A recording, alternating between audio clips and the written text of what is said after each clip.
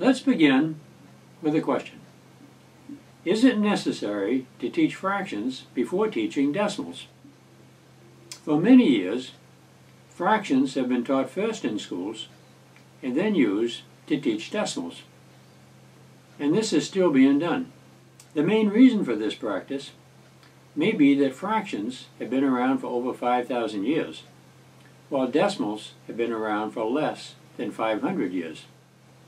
The first lesson in this series of videos will help you answer that question. Here is a model for decimals and percents. Each square with red shading has 10 equal parts. So we can describe the square by saying it has 3 parts are shaded, the square has 10 equal parts, or 3 parts out of 10 are shaded. The green squares each have 100 parts. There are 10 little parts in each column. So the 35 parts out of 100, we can say the square has 100 parts and 35 parts are shaded. Now the yellow squares have 1,000 tiny parts. And to help see those parts, we'll use a larger square. Now this block down here has 10, there's 5 and 5, so we'll just identify that block that has 10 parts. And there's 10 of these blocks in a column, so each column has 100 parts. So there's 100, 200, 3, 4, 5, 6, 700, and then we've got 10, 20, 30, 40, 50, 60, 75. So it's just all those in there. So this square can be described by saying it has 1,000 equal parts and 775 are shaded, or 775 parts out of 1,000 are shaded. Notice that we can describe these 3 types of squares by using just whole numbers. This provides a non-threatening introduction. For the early grades, it's best to start with just the red and green squares. Students can sort this deck of squares and look for patterns in the shaded amounts. They will find that there's 9 different red squares, 19 different green squares, and if they use the yellow squares, there are 29 squares for a total of 57 decimal squares in a deck. After students are familiar with describing shaded amounts with whole numbers, we can bring in decimals.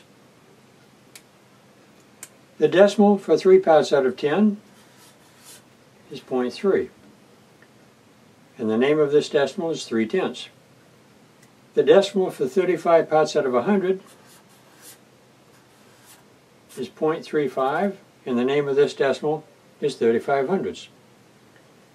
The decimal for 675 parts out of 1,000, 675 parts out of 1,000 is 0.675, and the name of this decimal is 675 thousandths. One activity would be having students select decimal squares and write the decimal for the shaded amount. Conversely, for a given decimal, students can shade a blank decimal square. For this square, they would shade 4 columns.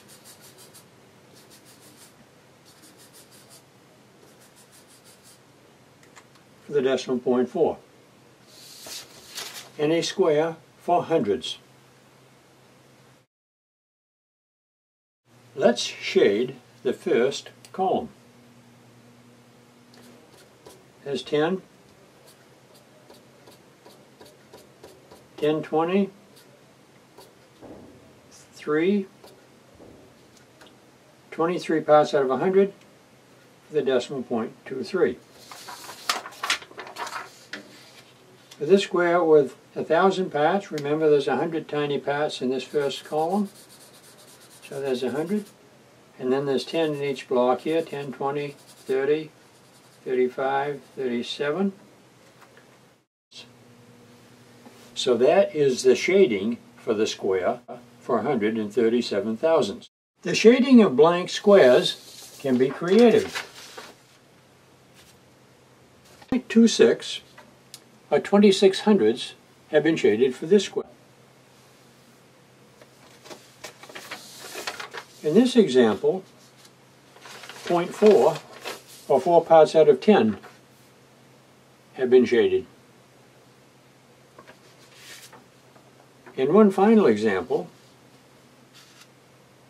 4 hundredths, or 4 parts out of 100, have been shaded for this square. Notice that we cannot use 0.4 for 4 parts out of 100 because 0.4 is a decimal for a square with 10 parts and 4 parts shaded. Once decimals are introduced, they can be used to talk about parts of things and applications.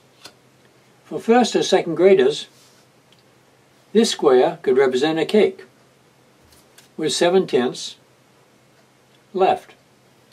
Students can make up stories, such as 3 parts of the cake have been eaten. For older students who have seen tenths of a pound on bathroom scales, if one whole square represents 1 pound, then this square represents 7/10 of a pound. Suppose it costs 65 cents to mail an oversized envelope. If one whole square represents $1, then this square represents 65 hundredths of a dollar. In track meets, time is measured to thousandths of a second. If this whole square represents 1 second, then the shaded amount of the square represents 125 thousandths of a second. There are 8 games on decimalsquares.com. We will look at the first game, Beat the Clock. This game can be played against the clock or against another player. We will select the clock.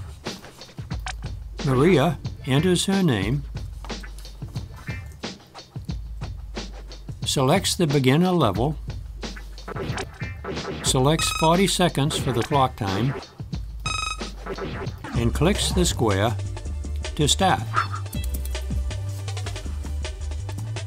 Types the decimal and clicks the clock to check the answer. Then clicks the clock again for the next square.